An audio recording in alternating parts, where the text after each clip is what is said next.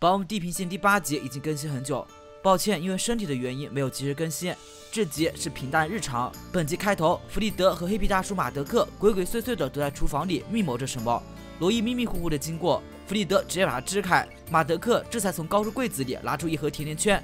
弗利德表示很美味，但大叔却说还不够。大家又这么费尽周折做美食，完全是为了小点。原来小点对食物几乎没有兴趣，每天只是一些应急食物维持身体机能。马德克一直试图做出更好吃的料理来激发小点对美食兴趣，不过这种努力也是有代价的，那就是仓库食物肉眼可见的减少了。心虚弗利德只得提议想让飞艇靠岸去采购一些物资。在平淡的时候，丽可和罗伊也通过上网课的方式进行学习。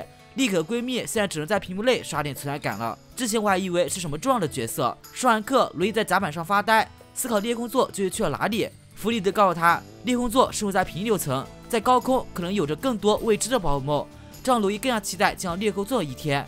离岸前还有个小插曲，那就需要通过猜拳方式选出留守人员。罗伊很不幸的成为不能自由活动的倒霉蛋，不过罗伊不肯放弃，他立刻上来交换，并提出交换自己的秘密。丽可本来就想留在飞艇上，因为他要看一会儿的咕噜咪直播，于是答应下来。罗伊的秘密其实也不算啥秘密，那就是在餐厅最上方橱柜里有着秘密点心。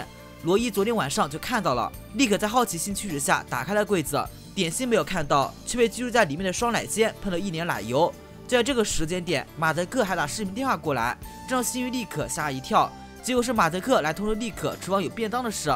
虚惊过后，立刻看着多出的便当盒，认为有义务将便当交给小点。来到门口，房间依旧紧闭，从里面再次传出了咕噜咪的歌曲声。立刻以为小点也是咕噜咪的粉丝，便想通过偶像咕噜咪这个媒介来拉近自己和小点的距离，但是却被小点呵斥吵闹。立刻认为小点这是在考验他对于咕噜咪的喜爱程度，于是一股脑的把自己对咕噜咪的崇拜之情说了出来，这把小点给吓得不轻。还为了小点想着如何回复，他就发现直播时间已经到了，急忙穿上皮套，找个理由把立刻打发走了。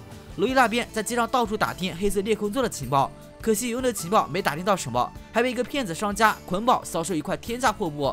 立刻这边就有趣多了，咕噜咪今天的直播内容是读评论，结果发评论的都是熟人。一条说铁甲暴龙被呆虎鳄打败的评论，显然就是探索队的那个壮汉。接下来就是立可的评论，立可诉说自己上门交友惨遭拒绝的事情，并询问咕噜咪该怎么办。咕噜咪显然没有一个皮套人该有的素质，什么评论毒恋的后果是自己也不知道咋回事了，而且他清楚立可说了就是他，双方此时都十分尴尬。最终在热水压的情形下，稀里糊涂的做出了回复，而立可听完偶像回答后，激动的浑身发光。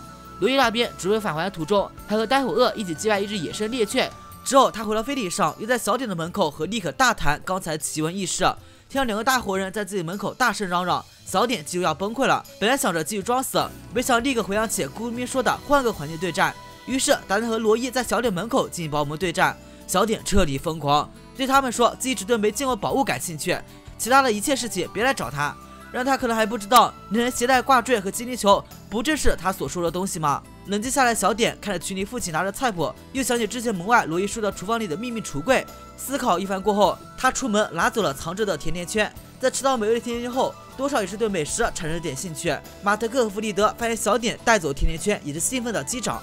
一切事物都朝着好的方向发展，而帕迪亚地区也近在眼前。后面会发生什么故事呢？敬请期待。